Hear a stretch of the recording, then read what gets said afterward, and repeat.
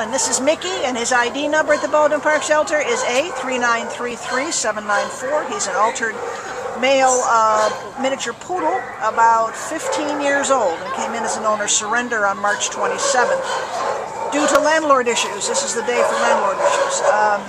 He weighs about 19 pounds. Now, you know, I get to be kind of repetitive on our shoot days because a lot of our pups have some issues, and Mickey is among them. He has cataracts. He has some visual impairment that's obvious. We don't know the degree, but if he is mostly blind, he gets along great. He's very well adapted, right? I mean, he walks great on leash. He walks, and he seems to know where he's going.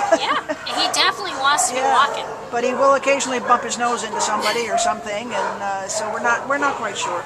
But, you know, at 15 he does have a couple of issues, but this is why we do the profiles and try to network them, because we know there's somebody out there who has the compassion to take care of a darling guy like this. He's got a wonderful personality, very, very sweet, and has a lot of energy and enthusiasm for life.